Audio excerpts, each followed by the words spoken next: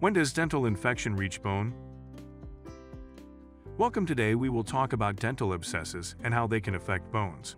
Explain to us first what abscesses are and how they originate.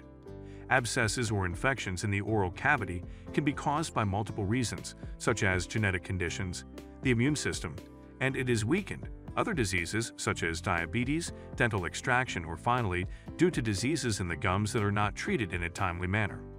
Likewise, if any of the teeth are removed, added to poor oral hygiene, infections easily develop, which could reach more easily and through a direct channel to the bone. Does any dental infection attack the bone? Before reaching the bone, there are three types of infections. Gingival. Infection that develops in the gums. It does not affect the tooth or the bone structure. Periapical. Infection that forms at the tip of the root. The bacteria spread to the interior of the tooth due to fracture or caries, coming into contact with nerves and blood vessels that are in the pulp, spreading to the tip of the root and spreading to the bone, producing the abscess. Periodontal.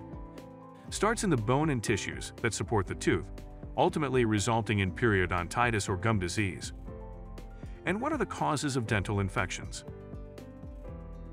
The causes of abscesses are the following: poor dental hygiene, diet rich in sugars and flours, xerostomia or dry mouth, caused by age or by some medications, smoking or weakened immune system that cannot fight bacteria efficiently. How does this infection pass from the teeth to the bones?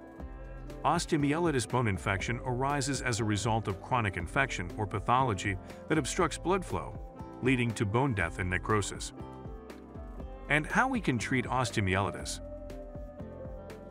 Some treatments for osteomyelitis are the following. Medications. Sometimes when the infection is not so advanced, it is possible to manage it with antibiotics. Root canal treatment or endodontics helps eliminate the infection and save the tooth if it has not yet reached the bone. The infected pulp of the tooth is removed and this space is filled. The tooth is not lost. Incision and drainage. Your dentist will need to make a small incision, cut, in the abscess to drain the pus. Tooth extraction.